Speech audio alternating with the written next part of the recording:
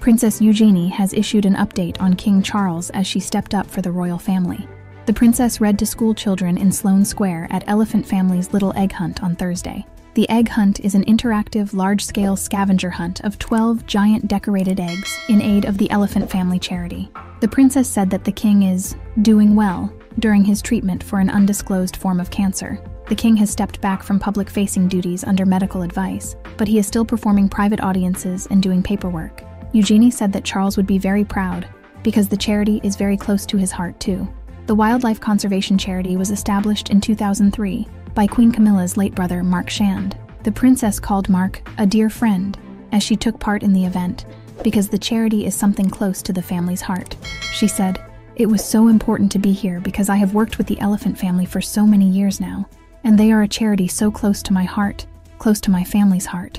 Mark Shand, who started the charity, was a dear friend, and what they are doing in saving elephants and making people aware about what's going on is so important for the world to know. The legacy that they have created and the excitement around egg hunts or bamboo elephants in Hyde Park. It brings elephants to London, which I have never seen before. So bridging that gap with what happens in the wild, which you might not see every day, can actually come to a city so we can learn about what goes on. The Elephant Family Charity was set up to tackle the challenges facing Asia's wildlife and the indigenous communities that live alongside them.